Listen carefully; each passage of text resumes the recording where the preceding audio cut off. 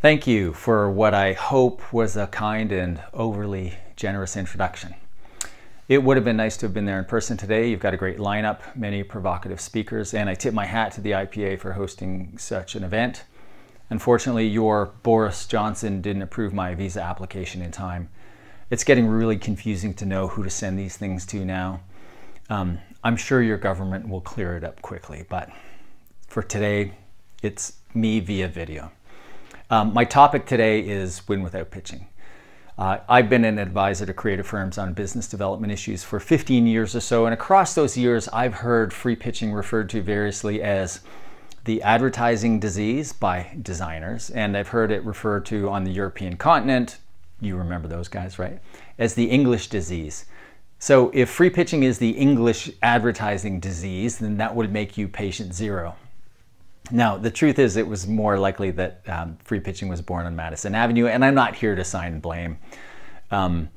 Some probably see the term disease as overly harsh. I personally don't see free pitching as a problem, but rather the symptom of a collection of problems that we've convened here to discuss, some of us via video. So some of you are thinking, well, we pitch, we win some, we lose some. That's just the way it is. Where's the problem? And some of you I know from experience are thinking, well, win without pitching. Nice theory, but I know it never happens in reality. Well, it does happen in reality, although I will admit that the larger the firm, the larger the client, and the closer either of you are to either New York City or London, the more highly ingrained the bad practices are. And that's on both the client side and the agency side. But the principles I'm going to talk about today, they apply regardless of the size or location of your firm or of that of the client. So today's question is, how do you win without pitching? How can a creative firm win new business without first giving away its most valuable offering for free? That's a question I have over 30,000 hours invested in trying to answer. But it's a question that's tied to many related issues of cost of sale, profit margin, respect from the client, and ultimately the ability for you to do your best work for and deliver the most value to the client.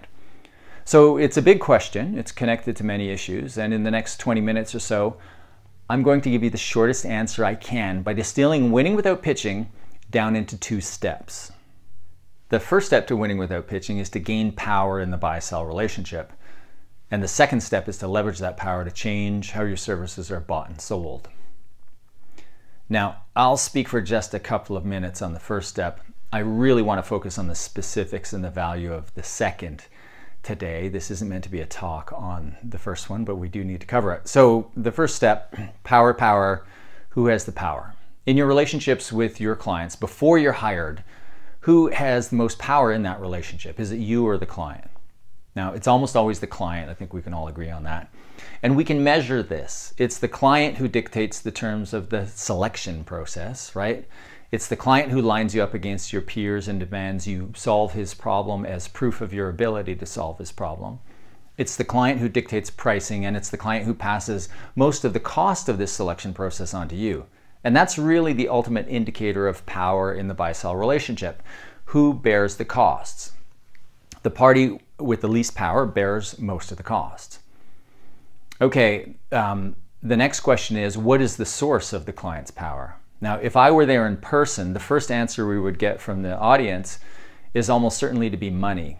The client's checkbook is at the root of his power. While that's almost always the first answer, it's incorrect. It's not the client's money, but his options that give him power. It's the availability of substitutes or the alternatives that he believes he has to hiring your firm. The client has the power to impose an arduous, often ridiculous selection process onto you, to dictate pricing, and to pass all of the costs onto you. And if you don't want to participate on these terms, that's okay, because there are 4 or 5 or 45 or maybe even 45 other firms just like yours who will. Oversupply is at the source of his power, the root of the free pitching problem, and of many other associated problems. So if readily available substitutes or oversupply are the source of the client's power and of your lack of power, how do you gain power back? The answer is you reduce or eliminate these substitutes. And how do you do that? Through fundamental business strategy, which, according to one of the world's leading authorities on the subject, Harvard Business School professor Michael Porter, strategy is the answer to the question, how are we going to become and remain unique?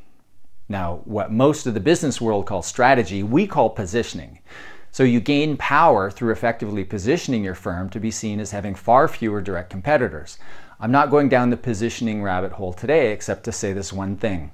Those that are adamant that they can never win without a pitch have never truly been in that position of power where you realize in the client's eyes that you are his only hope.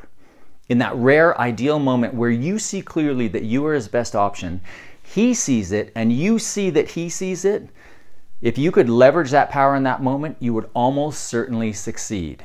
And that brings us to our second step, the leveraging of what power you do have to drive down your cost of sale, protect your margins, and maintain the all-important expert practitioner position in the relationship, instead of being relegated to vendor, and thereby preserving your ability to do your best work.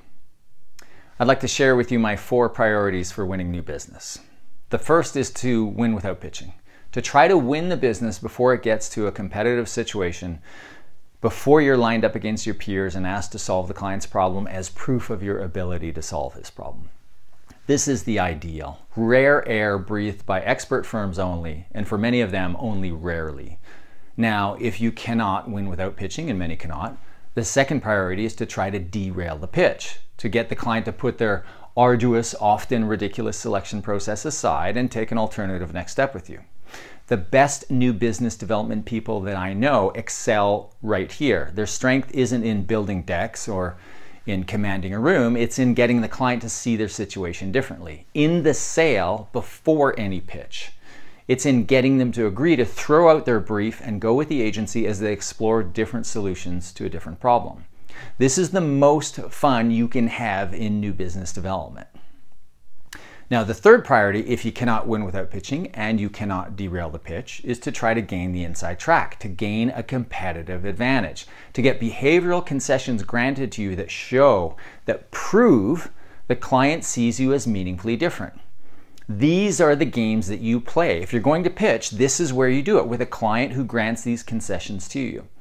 The concessions are vital because I can prove to you, and will shortly, that they predict a dramatic increase in your likelihood of winning the business. More on this in a couple of minutes. The fourth priority, if you cannot do any of the previous 3, is to walk away. Because if you cannot accomplish any of the above, your odds of winning are about 1/2n, with n being the number of firms under consideration. Now, why is that? Why are the odds not a more straightforward 1/n? Because someone almost always has the inside track. They're being treated differently, they have inside information, they have someone actively lobbying for them on the inside, or in some situations, as you know, the outcome is already predetermined. If I asked you, have you ever won or lost business when the fix was in, where you had assurances that the account was yours and you just had to go through the motions to satisfy procurement, or where you strongly suspected that your competitor won with the same assurances, how many of you would raise your hand? All of you would. All of you but the beautifully naive, right? This happens all the time. This is the strongest form of the third priority, gaining the inside track. If you don't have the inside track, you have to assume that someone else does, because your odds of winning are bleak. Let's look at them. In 2015, I participated in a larger survey on agency new business development conducted by RSW US that measured many aspects and attitudes of new business across hundreds of firms. Now, I submitted 2 questions. The first was this: thinking of the most recent new business development opportunity that you lost, to what extent did you affect the buying process? Now, here are the answers. While you're looking at those, the second question was this: thinking of the most recent new business development opportunity that you won, to what extent did you affect the buying process? Let's look at these answers. Now, excuse me, what do the answers to these 2 questions tell us? First, on the left-hand side, the likelihood of an agency winning without affecting the buying process is only about 1 in 8. On the far right-hand side, on the other hand, a firm that significantly affects the buying process loses only 4% of the time. That's astounding. Now, moving to the middle, just by somewhat affecting the buying process, your odds of winning move from about 1 in 8 to better than 1 in 2. So, if you do not affect the buying process, you can still win about 12% of the time on average. If you somewhat affect the buying process, you're more likely to win than not, And if you significantly affect the buying process, you're all but certain to win. Now, granted, these two questions are a bit of a blunt instrument. They're not showing cause, but a strong correlation between pushing back on the client's buying process and winning the business. It appears that in more than 4 out of 5 opportunities, the actions of the agency are at worst showing a strong prediction of the outcome, and at best, possibly even impacting that outcome. So, if you cannot win without pitching, and if you cannot derail the pitch altogether, then you should be working to push back on the client selection process and get behavioral concessions granted to you, such as access to decision makers, concessions in the process, concessions in your response to required submissions, changes in date, location, and other variables of all different kinds, because the client's willingness to grant you these concessions is a sign of how meaningfully different they see you to be. They are predictors of your likelihood of winning and therefore indicators of whether or not you should proceed. More on that in a few minutes. I'll say again, the best business development people are not those with the best contacts or who craft the best decks or those who can command a room. No, the very best do their best work well before it ever gets to this idea of two parties sitting formally on opposite sides of the table with the show about to begin. The magic, the real magic of new business happens before this show, and in some cases, it renders the show unnecessary. Now, these findings are further supported by the more rigorous research underpinning the 2011 book, The Challenger Sale, by authors Matt Dixon and Brent Adamson. In their research, the authors and their organization, the Corporate Executive Board, endeavored to determine if any of the 5 distinct profiles of salespeople delivers a consistently higher performance across all business-to-business categories. Their hypothesis was that the relationship builder, someone who builds personal and professional relationships and works to resolve tensions in the sale, would win. What they found, though, was the opposite. While 26% of all B2B salespeople meet this relationship builder profile, only 7% of top performers do. Challengers, on the other hand, those who push back on the client's ideas of their problem, solutions, and buying process, represent about the same percentage of the general B2B salesperson population, 23% compared to 26%, but they contribute 39% of the top performers. Relationship builders acquiesce to the client's perspective on the problem, the form of the solution, and their preferred way of hiring an advertising agency. Remember, these people seek to resolve tension. Challengers don't acquiesce on any of these points. If they think something is wrong, they say it. If they think there's a better way to move forward, they suggest it. They're comfortable building tension as they examine and push back on all of these things. Now, these numbers are across all B2B salespeople, but things get even more compelling as the complexity of the sale increases. In high complexity sales, so that's you selling expensive abstract ideas for large business challenges. In these high complexity sales, the challenger makes up more than 50% of all top performers, and the relationship builder just 4%. In these complex B2B sales, challengers outperform everybody by a long shot, and they outperform relationship builders in particular by a ratio that is, get this, greater than 13-to-1. I say again, the best business development people are not those with the best contacts, the best decks, or the best command of a room. The best are those who push back on the client's flawed thinking on their problem, their solutions, and their selection process. The most successful are these challengers working for well-positioned, highly differentiated firms. Their power comes from working for a firm that's seen as meaningfully different. And their own motivational makeup makes it easier for them to naturally try to leverage this power. So these people have power, naturally seek to leverage it, and tend to win more. Their competitors choose to put their resources into the deck and the pitch, happy to play the numbers game. All right, I want to sum all this up by talking about what I call Blair's game theory of alternative business development strategy, in which we discuss the fact that most firms still will not employ this approach, but all can learn something from it. So in an environment of multiple zero-sum competitions, that means lots of pitches in which the winner takes all and there's no prize for second place, right?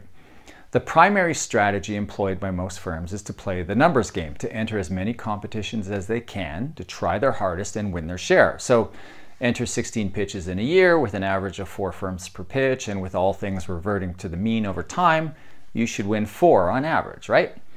That's the straightforward math driving most firms who view the playing field as relatively fair and who believe their odds of winning to be 1 over n.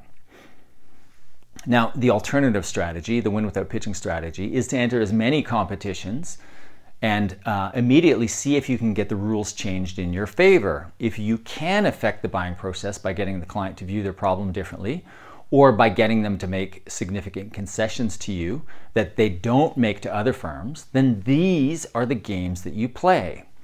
If you cannot gain such an inside advantage, then you leave the game and you go on to the next one, where you once again see if you can change things in your favor. It's kind of like the best blackjack players who fold while waiting for a hand where they know the odds are good. While the amateur sits there betting smaller amounts more frequently, using more subjective criteria to routinely overestimate his odds of winning. Now, this alternative strategy is not really available to everyone, is it? The undifferentiated generalist firm and the relationship builder individual struggle with this approach. I'm not trying to discredit the volume approach. I'm simply saying that there is another way. Firms that are more specialized and individuals who identify with this challenger profile would do well to pursue this alternative strategy. The mistake is to look to the larger firms, those that you in some ways aspire to be, and think that because they pursue the volume strategy that you should too, and that's just not so. To recap, there are 2 steps to winning without pitching. The first is to gain power through positioning, and the second is to leverage that power by pushing back on the client's problem, solutions, and procurement process. The 4 priorities of winning new business are to first win without pitching if possible. If not, then to try to derail the pitch altogether by suggesting an alternative next step. Now, that's usually a phased engagement, and sometimes it's coupled with some sort of guarantee on the first phase. If you cannot derail the pitch, the 3rd priority is to try to gain a competitive advantage. You want the client to treat you differently than they're treating your competitors, because at worst, it's proof that they see you as meaningfully different, thereby indicating that you should proceed. And at best, pushing back actually causes them to think about you differently, almost always because you've caused them to think about their own problem differently. The 4th priority, if you can't accomplish any of the above, is to walk away and go play another game.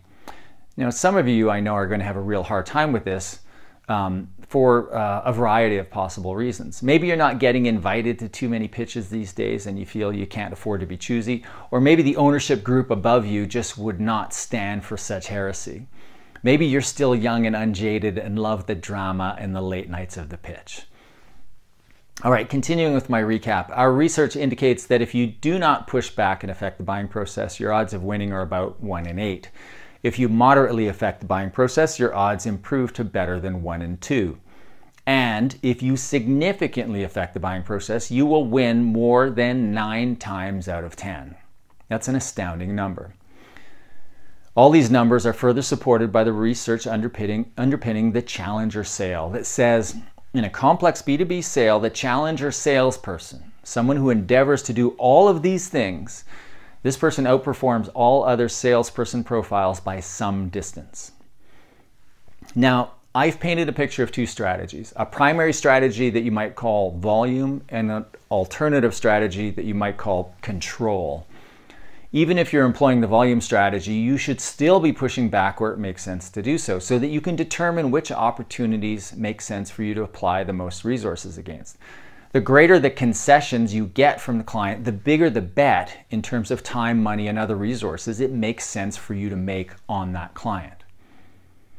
So in closing, it's not the polite, compliant rule followers who are most likely to win. It's the ones who push back and challenge the client's assumptions, errors, and sometimes their quite ridiculous selection process or requirements. Now, many of us think of new business development as a game, and why not? It should be fun, right? But we don't all agree on the name of the game. To me, the name of the game is this. It's the polite battle for control. If you can gain some control in the buying cycle via concessions to the process or concessions that the real problem isn't as the client initially laid it out in the brief, then you improve your likelihood of winning. If you cannot get this control, you move on looking for the next game. You preserve your integrity, your positioning as the expert, and you reserve the right to do business with this client at some point in the future. In business, in nature, and in life, there's always an alternative strategy. So I want to thank you for indulging me and listening to mine. I'll now take your questions. Just kidding, it's video, there will be no questions. Enjoy the rest of the conference. You can find me at winwithoutpitching.com. I'm Blair Enns.